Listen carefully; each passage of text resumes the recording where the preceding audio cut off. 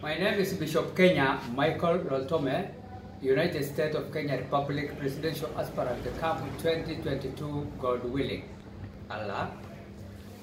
I'm here in Nairobi, national government, presidential aspirant, 2022 election, God willing, Bishop Kenya M.Loltome.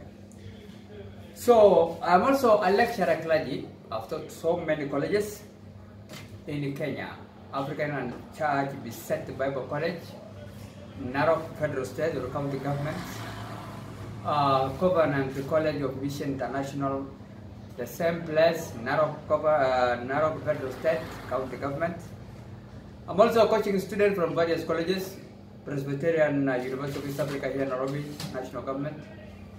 Students who are taking religious political philosophy, context, religious political philosophy studies, and also coaching, friends, theological college student online who are taking, also degree level, theology.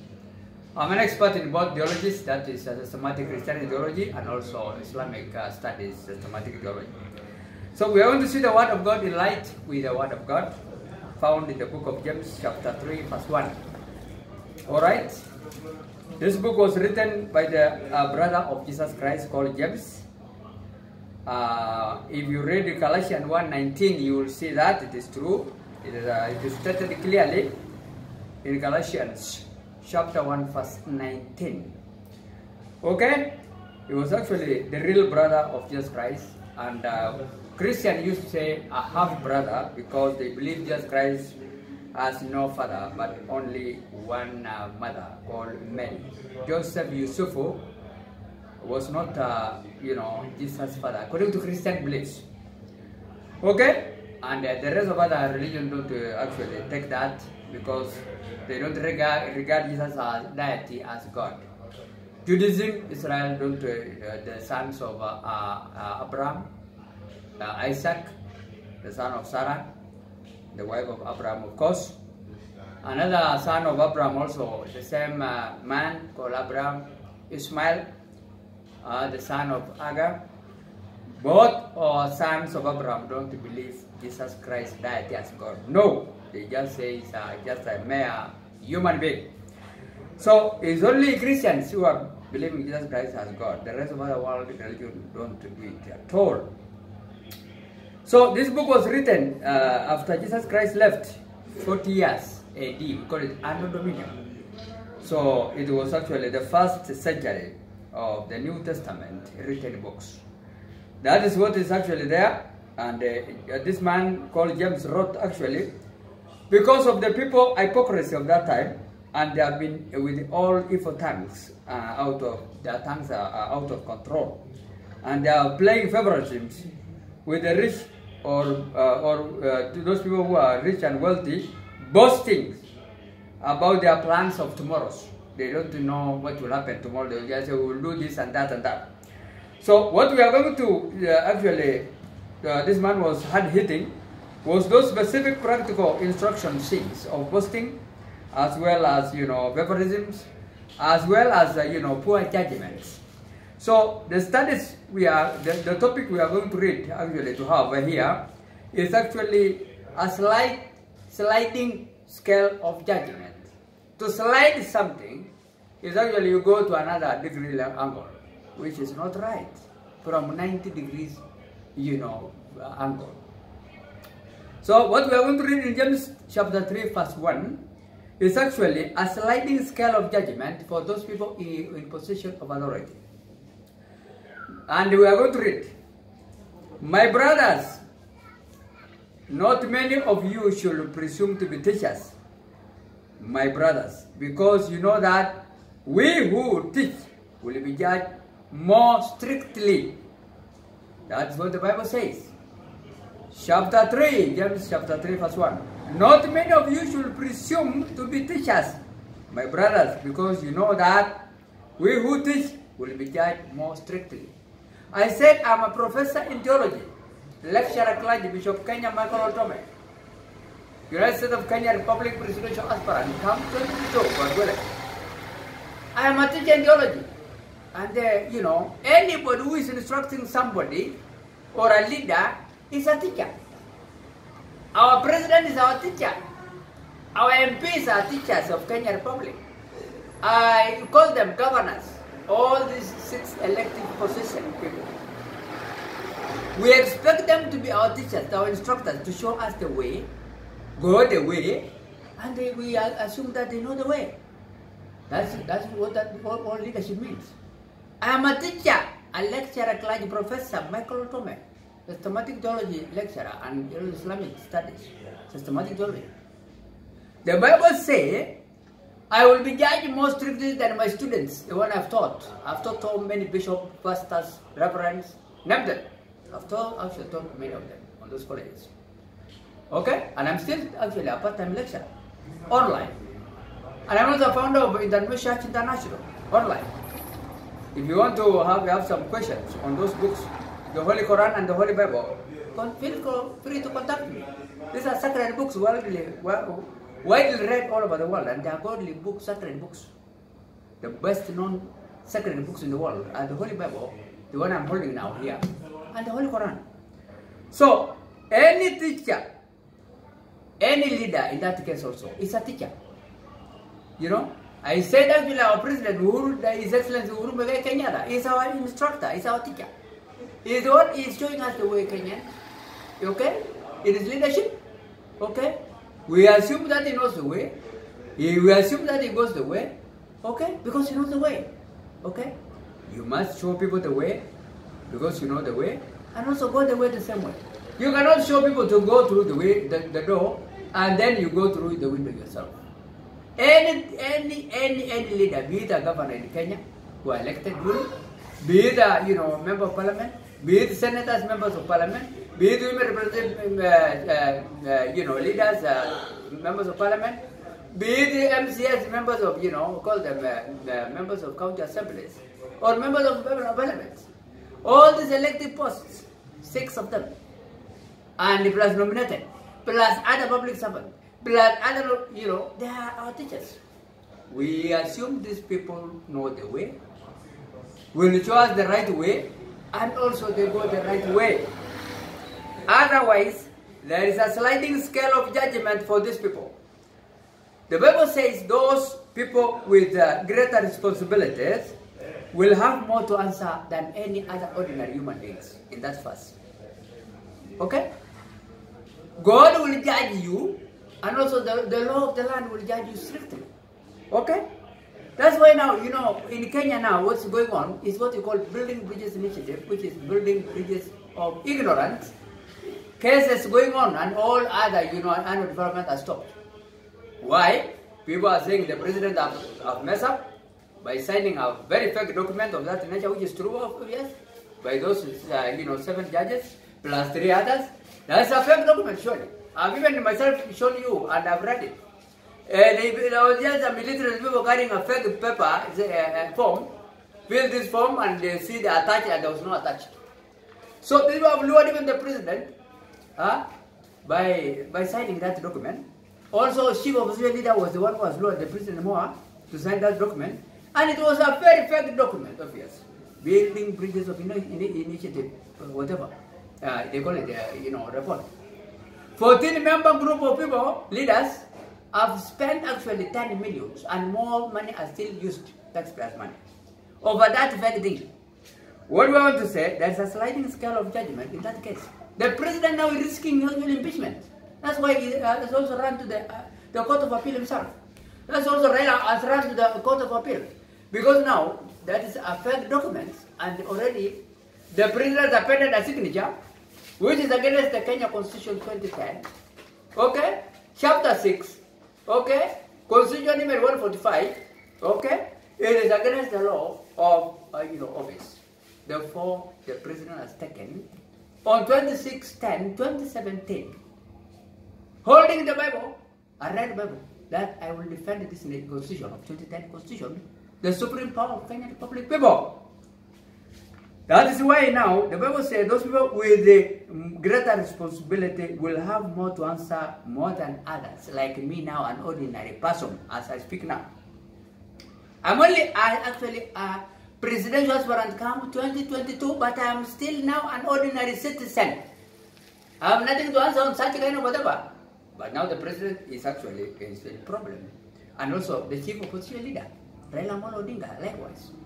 Plus all those 14 member task force, which of course they are confused so much until even the chairman, a spiritual leader, called, the late Haji Yusuf Haji, which is equivalent title in Muslim, like a bishop, was confused to death until the man collapsed and passed away. And his son now was actually given a sympathy vote to be a senator of Wajir, and also without any opposition. No, it was unopposed. What do I want to say? Those leaders in position of authority, there's a sliding scale of judgment, and your sin will find you out. And the law is normally gives life or death. That's what the law says. Okay? In actually 1 John 3:4, the law is actually what the system. It is that clearly sin is actually what? It is actually breaking the law, is sin, or missing the mark. Lawlessness is sin. Once you have done sin, what follows is death. It can even be a physical death, obvious, and spiritual death, and social death as well. What do I want to say? Those people in position of authority will be accountable for the way they have used, they normally use their influence. If you are using your position of authority wrongly, you will be actually facing the law.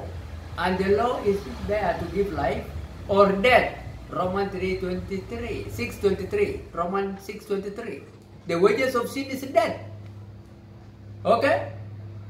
You cannot actually escape death even if you break the law. No matter who you are, there are many presidents who have been assassinated, killed. Not assassinated, but actually faced the capital punishment, they are dead. One of them, well known, is actually a very powerful leader called, Saddam Hussein. The late His Excellency Saddam Hussein of Iran. The man who have actually just toppled another country called Kuwait within 2 days. Okay? The whole country is gone. But the American intervened, intervened to save that country leadership. Okay? And many other nations, but particularly actually Americans are the ones who have saved Kuwait. Otherwise, they would have been wiped out of the map of the whole world. And the Arabs, like Iraq people. What do I want to say? Those people in position of authority will be held accountable for their own position of authority influence. And if they have done wrong, they will be executed. Okay? Even Ezekiel 33, 6 and 9. Any century who is allowing people to be killed by not actually warning them or assisting them in position of authority is they are going to be killed. Because the Bible says in Genesis 9:6, you cannot shed a human being blood, and yours also remain not shed. What do I want to say here?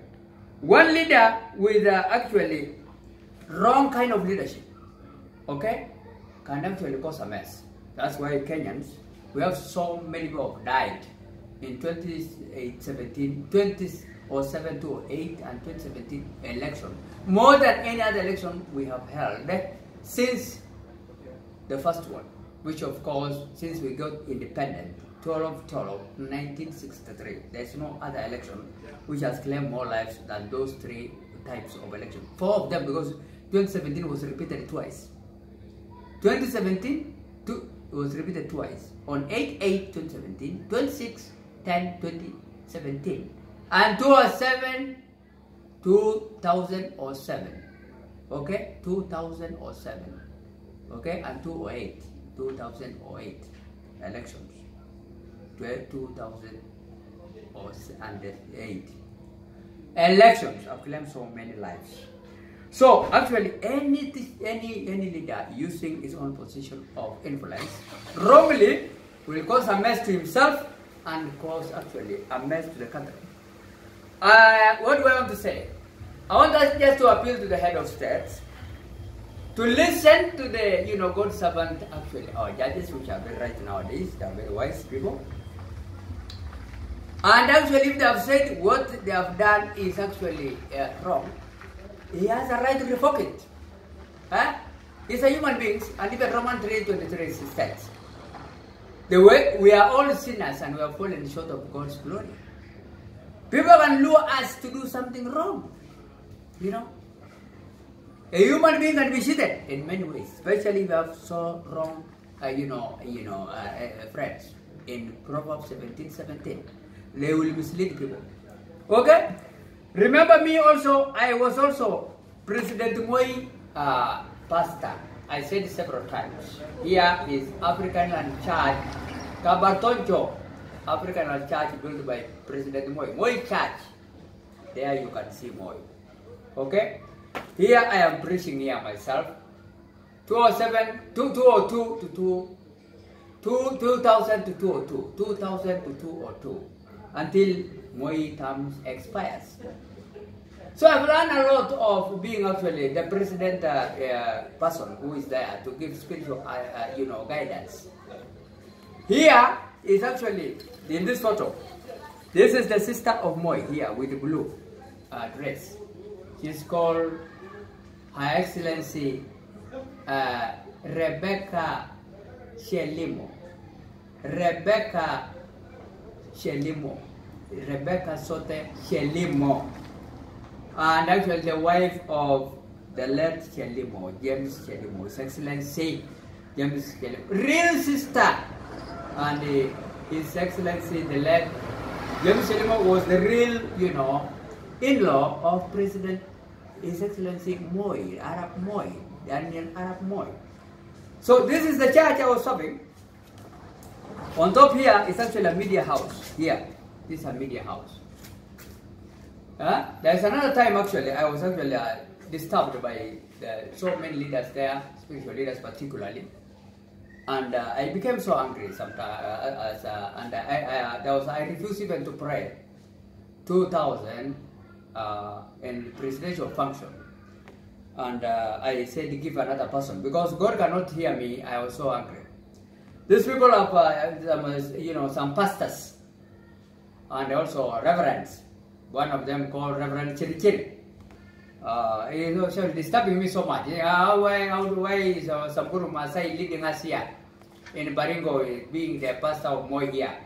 So I was disturbed so much because the president loved me and the entire Tugans church fraternity members loved me. So I was actually disturbed. And also the president has promised me so many things. He has told even, KANU, Kenya African National Union chairman, Honorable Paul Gotut, the chairman of KANU, Baringo, county government, to give me a land, and because I was angry, I refused. I was also told I will be given a vehicle. I told actually those people about the president I don't know how to drive, and I was actually offered a chance to be, to learn how to drive. Here is my license, 2000. It's still very, very intact. So I took driving because the president wanted to give me a vehicle. Here it is. You can see I've kept this document for that all that place that long. You can see it here. You can see it is here. Okay. See it very clearly. It is actually I was given this department. I was taking my training in Nakuru, but here you can see now Kabartonjo. I was in Kabartonjo. After I completed actually, and given this, I completed my, my course of driving. Because of that kind of fracas, I refused even to wait for the vehicle to be sent to me. I went to Marsabit, and that is actually how it happened that way. This church also was struck by lightning on 2000, and it was December 17. So that's the way the Lord has actually showed himself to save me also. and I was allowed to go to Marsabit shortly, and I went later on to Narok to teach Narok Bible College, and those colleges I've mentioned already. So that is me. I refused to that Fioko to wait that the president was to give me, and you can see the lessons here.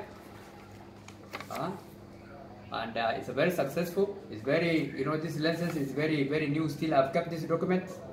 Here it is written Kabartoje. You will see it. Okay. The box I'm using is the church box, Kabartoje box. Here it is. Okay. So you can see.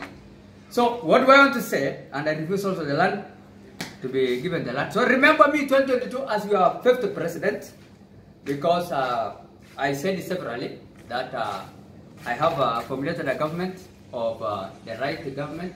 I am there as the president, 5th president. I will be elected 2022 with my, vice president, His Excellency Adan Barre Duale, and co-prime minister will be His Excellency Uhuru Muigai Kenyatta with the 2 prime ministers of his own choice, and 2032 vision or earlier, about 60 months, because I will serve 1 term.